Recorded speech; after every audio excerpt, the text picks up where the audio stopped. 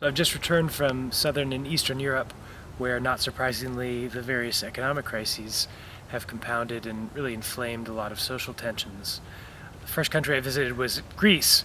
Athens has received a massive influx of migrants and asylum seekers, mostly from Asia and Africa.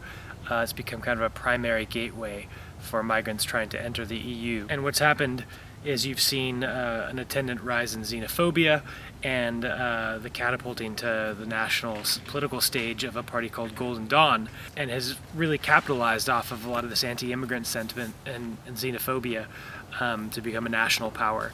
They started in these areas that were ghetto areas in Athens, and in an election last spring they entered the national parliament. I did talk to Ali Rahimi, who last September, in September 2011, was stabbed repeatedly in the torso by a group of attackers. Police arrested and in a rare display of prosecutorial follow-up are trying a case right now against 3 people, one of whom is the daughter of the founder of the party, Golden Dawn. However, there were, in conversations with people in these neighborhoods, people did say that there's this collaboration between elements of the police and Golden Dawn and the citizens groups, and that all 3 are involved in clearing immigrants out of public spaces.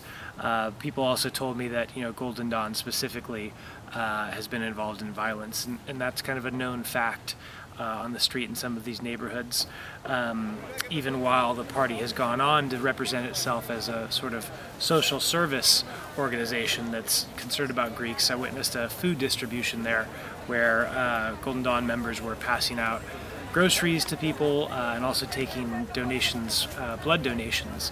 They had a policy that some people say is intended to enforce racial purity. They only let Greeks give blood, and they only let Greeks receive blood, ethnic Greeks. In Hungary, I saw a similar phenomenon. It wasn't quite as entrenched in the security and political establishment as Golden Dawn, but there are a number of these extremist groups, maybe equivalent to the group that Anders Breivik from Norway had consulted with and collaborated with, looking for ideas and looking for strategies, and being further radicalized in conversations on the internet and summits across EU borders. So I think Europe right now is confronting some of the social consequences of the economic disarray. And I think that in the long term, as the case in Greece shows, the social tensions and political consequences that have gotten very little attention by comparison pose the far greater danger as that continent has seen before.